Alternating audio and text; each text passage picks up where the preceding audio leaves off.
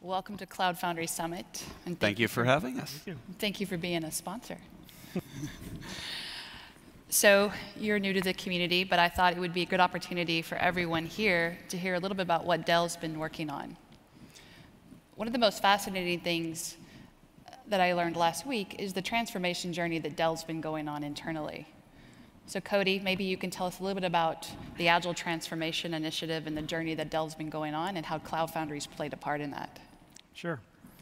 So we started an initiative a couple of years ago to focus on our deployment process, to focus on our end-to-end delivery cycle with our applications. There are a lot of areas that needed improvement. We started with the process side of the equation, where we started structuring the teams, looking at the teams, thinking about being more agile. We had some structural changes within the teams. We started looking at co-location. We started doing all of these agile-like things that you'll read about, or maybe you've already done. What we learned is, as you start doing that, especially in an organization as large as ours, where we have around 2,500 applications, we have thousands of developers. Some of these applications are legacy, been out there for 20 years. Some of them are brand new. That we learned that there's really not a silver bullet or a single solution that would work, that would apply to all of these different teams. So last year, I started developing some capabilities targeted at specific parts of the delivery cycle. So for example, we started looking at making sure we had consistent build automation in place for each of our applications. We started looking at automation around provisioning of our servers and our infrastructure. We looked at a lot of test automation. We built frameworks around the functional regression, end-to-end test automation.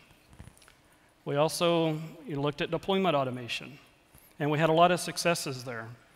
The problem is that these were all individual capabilities, and we really didn't have an end-to-end solution. So even though we did have improvements, for example, in one space we reduced their deployment time by 284%. So that was a big win for them.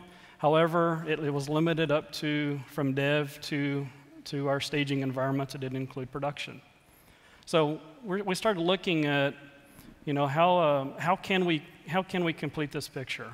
And the mentality we had was, well, we're going to build these capabilities, and we're going to accommodate whatever applications need. They come to us with their requirements. We will make sure that we accommodate their technical needs.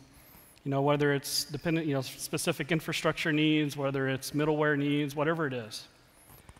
And we made some progress there. Well, now we're to the point to where realizing that isn't really scalable, especially when we talk about the size of the organization that we have. So we started looking at, we met with Pivotal. We started looking at Cloud Foundry. Cloud Foundry had a lot of capabilities within it that were missing in our current solution. For example, blue-green deployments or zero downtime deployments. One of the biggest ones was environment parity. So now you have your dev environments, your integration environments, your production environments all looking the same. So what, in the previous earlier presentation, it worked in dev while not in production.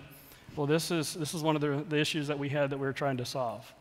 So we brought in, so we started an engagement, started having the discussions around December of last year. We kicked off a formal dojo a couple of months ago. It lasted 6 weeks. During that dojo, we were able to deploy 3 different foundations. We deployed them. You want to talk a little bit? Yeah, let's talk a little bit about the implementation. I think we have a slide to show. Yeah. To show what you've implemented, which I think is, let's talk a little bit about the foundations you've deployed and on the different infrastructures. I think we have a slide. Maybe not? Well, while we're waiting for that, I think one of the key things to point out is while we are working with Pivotal on the implementation, we're not working with a commercial distro. So this is an open source version that we're working with and have opted to go with. Interesting. Absolutely. So what we've done, what you see is it's a high-level view on purpose. But we wanted something that we wanted to prove in this pilot or in this dojo that we could have, flexibility in the infrastructure that we worked on, flexibility in the types of applications that we wanted hosted in this platform. And so we started with we built 3 foundations, 2 of them on Azure, 1 prod, 1 non-prod. I'm sorry, on vSphere, 1 prod, 1 non-prod. We built an Azure instance out on the public cloud. And we've got a variety of different applications that we've deployed to these clouds. So we had some .NET applications, some Java applications, some applications that were new, some applications that existed for years. So we completed this 6-week dojo. We had an executive summary of that, review of that last week. It was very positive.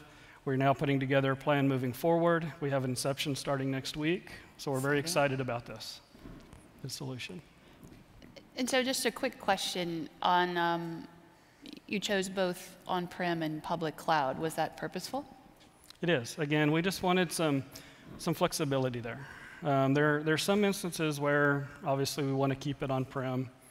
Maybe a number of dependencies that we have, calls back and forth. There are some applications that are very lightweight, very independent. It's not worth the cost of us maintaining it. So we wanted the flexibility. We'll be rolling out that plan, here in the next couple of months to have a plan for our entire application set that we have. That's exciting. So as Dell's undergone this transformation and you're deploying Cloud Foundry and moving workloads to it, how has this changed the way your organization thinks about technology, and how has this extended to both hiring, recruiting, and really the teams you've built around this? So internally, this platform is it's an opinionated platform, right? It requires specific things from your application. What I had before and what we have now are like 2,500 opinionated applications. And we have, since dev today, the development teams are required to manage their applications, especially when issues come up. Troubleshooting deployment issues, troubleshooting configuration. Then now we have thousands of opinionated people. Opinionated people? Really? So what this platform brings is, it is requiring, some consistency and some standardization of our applications. And it's the way that dev thinks about it is slightly different now. Now dev can focus on development. They're not having to focus on the platform. So that's internally, that's one of the biggest changes. As far as hiring and retaining talent, I'm involved in some HR recruiting efforts every year, and been doing it for several years now. In the spring semester, and even in the last fall, we're starting to talk to some college, some candidates that are starting to ask us about cloud technologies, and we have some opinionated, college students, but more importantly, they're looking at, to jump on the latest technology, to jump on, some of these things that are exciting and forward-thinking. Like Cloud Foundry. Like Cloud Foundry. So, just by the definition of what it is, just from how we're implementing it, how we're selling it internally to our customers, how we're advertising it with our recruits is definitely changing the talent and the dynamics of the organization that we have. I would also say that while it helps us to recruit, you've also got the existing people who are there, and so you're always going to have your curmudgeons who are not going to get into it. But then you've got this stack of people who are chomping at the bit to do something really exciting and really new, and those are the people whose passion gets ignited by something like this. They see, okay, we're going to something more modern. We're going to something that I've always wanted to try out. And I think it really helps to motivate and retain those people as well. Absolutely, and I think this is probably something everyone here is thinking about today as well. On that point, and I think this is really kind of a great theme that's been throughout the week around transformation, is how has this changed the way you think about your customers and the challenges that your customers are undergoing? Well, I think one thing is it's given us both experience and empathy for what they're going through. So we can understand theoretically about when we come to preach digital transformation, but if we ourselves have gone through it, we have a much more realistic understanding of what it's about. And I think the way to look at it is digital transformation is not waterfall. I think what Cody was talking about is we've had a bunch of different efforts, and that's not just because we're disorganized, or maybe we are, but that's a different subject.